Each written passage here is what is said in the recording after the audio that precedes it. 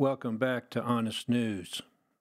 Brothers and sisters, if you can hear sound of drums in the background and chanting going on, that's because we have some neighbors that are Indians, and so I apologize for the noise in the background. But I want you to understand, brothers and sisters, that the United States is becoming the wild, wild west all over again. Are you listening? We're seeing the uprise of civil war coming in the United States. And as I was thinking on these things this morning, how the storm is brewing, how it's really beginning to kick up in the United States and around the world, that there's one thing that we must do, and that is to keep our eyes on Jesus. Amen? And I believe the only way that we're going to be able to keep our eyes on Him is to listen to Him. Matthew, the 14th chapter, and beginning with verse 24. But the ship was now in the midst of the sea, tossed with waves, for the wind was contrary. Let me read that verse again to you. But the ship was now in the midst of the sea, tossed with waves, for the wind was contrary. We'll be right back after this. I'm nearer home than I was yesterday. We'd like to take a moment to thank our listeners sincerely for your support of Honest News Network Ministry. If you're interested in supporting this ministry, please use the information provided. Thank you. Each prayer I pray, each step I take, I'm nearer home than I was yesterday.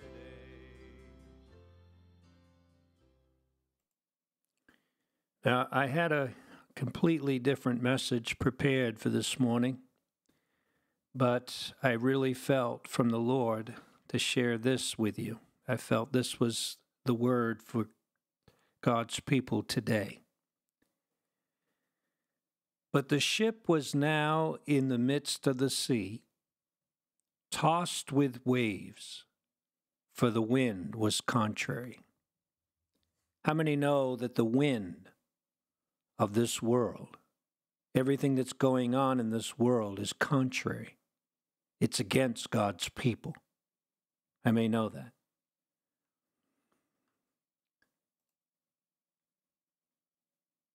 And in the fourth watch of the night, Jesus went unto them, walking on the sea. And when the disciples saw him walking on the sea, they were troubled.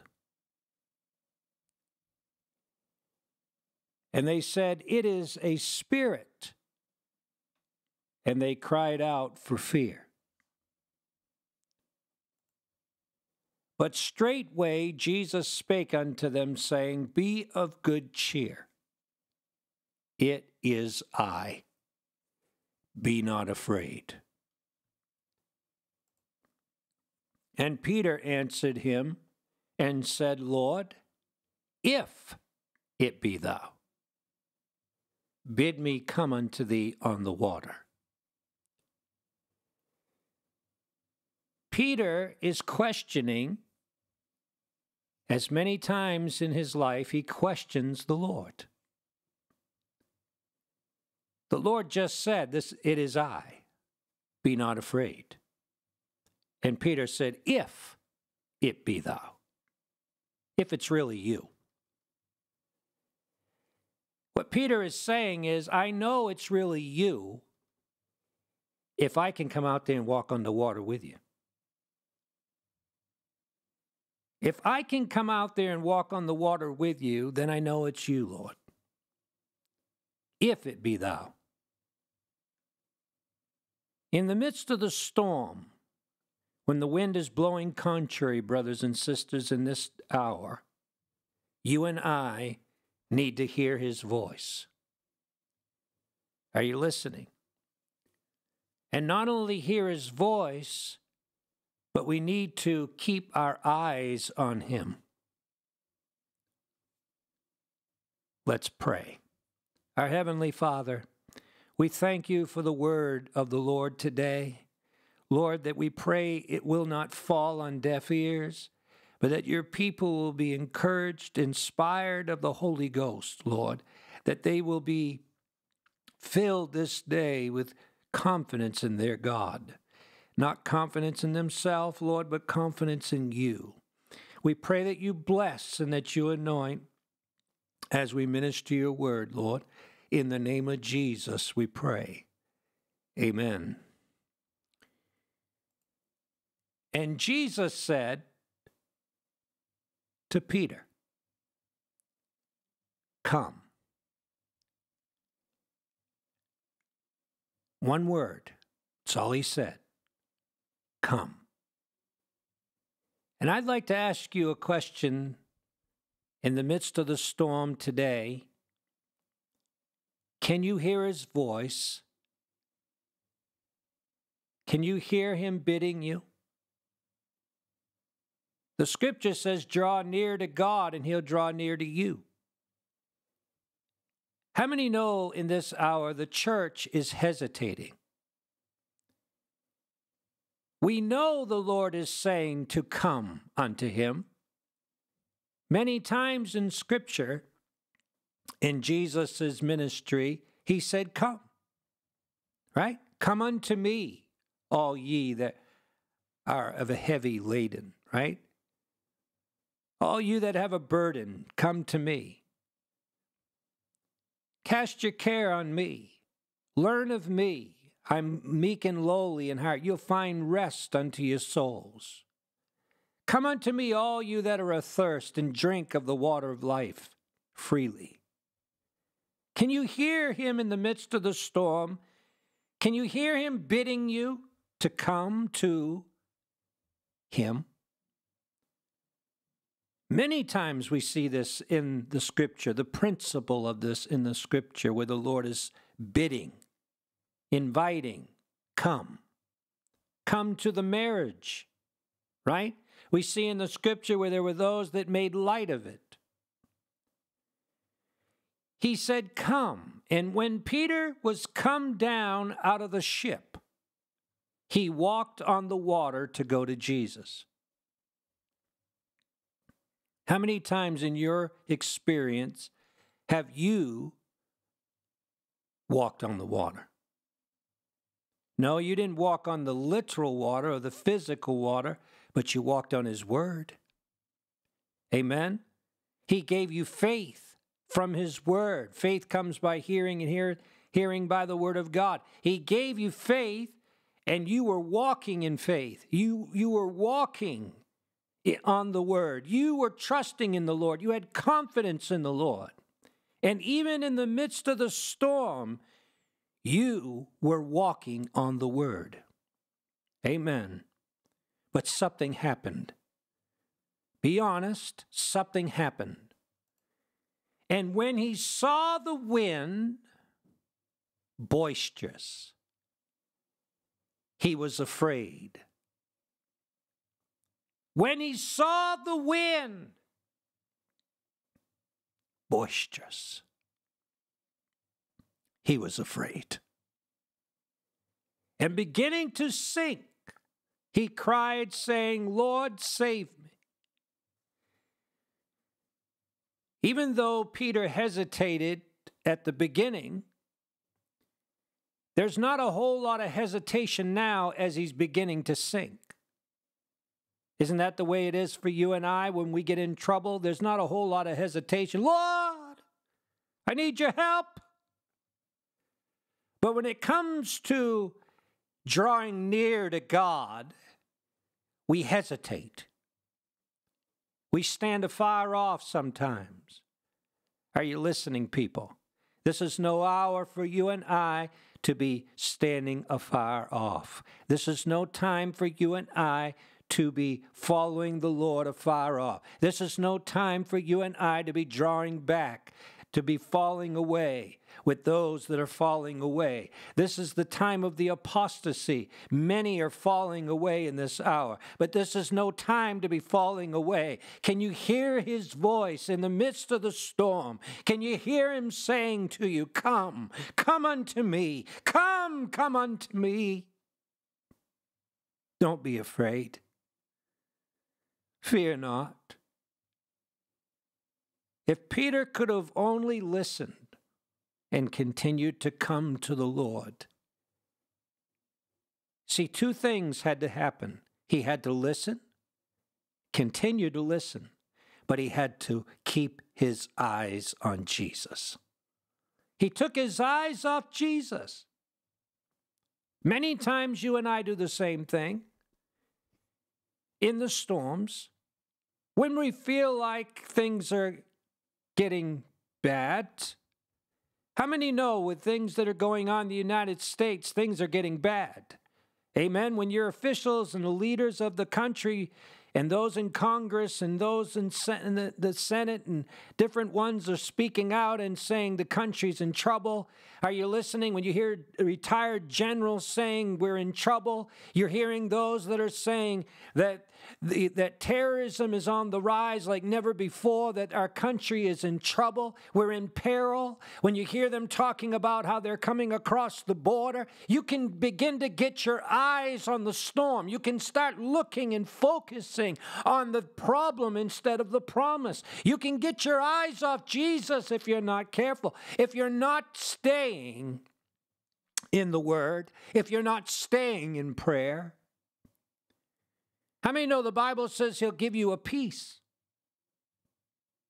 He'll give you a peace that surpasses all understanding.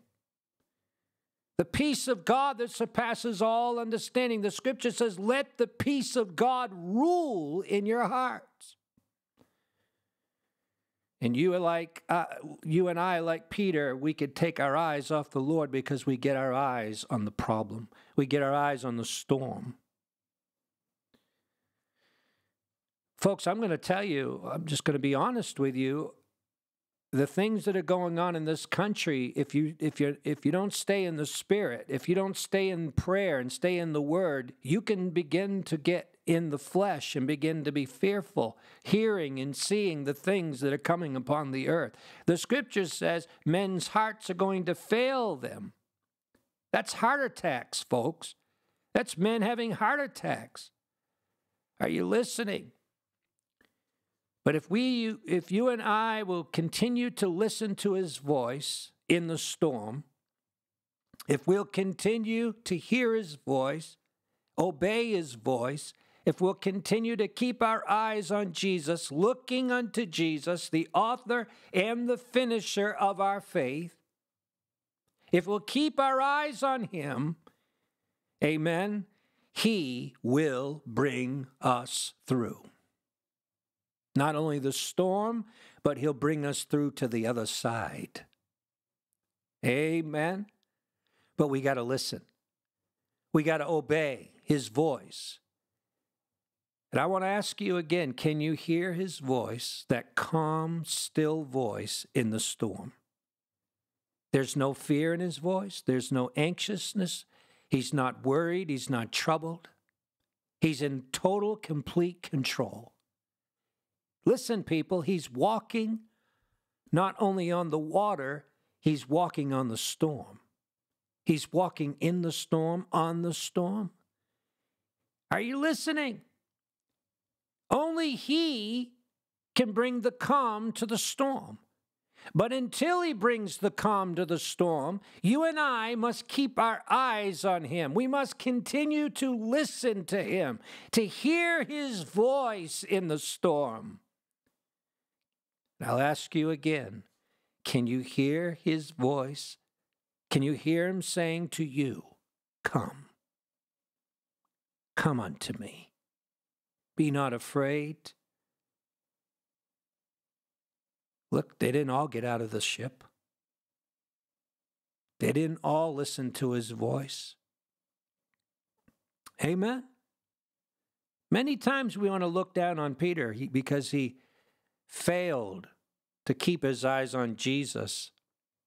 He failed to obey, to listen to the Lord's voice. He hesitated.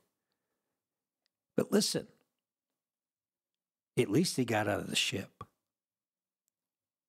How many know the ship's going down?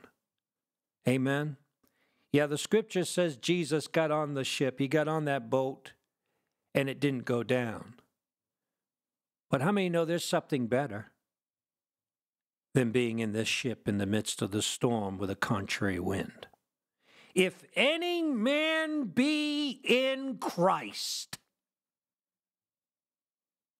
How many know Jesus Christ is the ark of safety? Not what Noah built. That's not going to keep you safe in the fire that's coming. The heavens, and the scripture says the elements are going to burn with fervent heat. Amen? The scripture says heaven and earth shall pass away. Jesus said heaven and earth shall pass away, but my word shall not pass away. You and I can't afford to be in a boat trusting in the natural. We have got to be in Christ, in the Word. He is the Word, people. When he returns in judgment, he's called the Word of God. We need to know him as the Word.